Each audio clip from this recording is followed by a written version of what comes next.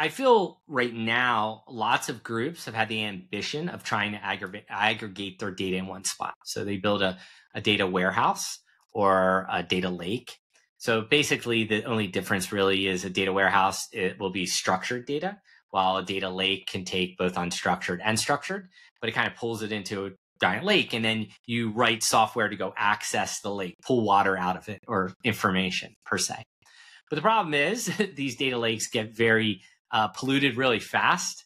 And because of that, you'll have a hard time accessing and getting useful data out of your data lake. I think other industry experts have told dealers, oh, you have to have a data lake and you need this to work your business. But by having a lake, you now need fishermen, you need boats, which is engineering, to go in and write programs and software to go ultimately extract from that. That goes on. And then the other side is just data decay. In simple sense, people move, change of address, people crash cars or sell cars, no longer own, email addresses go bad, phone numbers go bad, people pass away.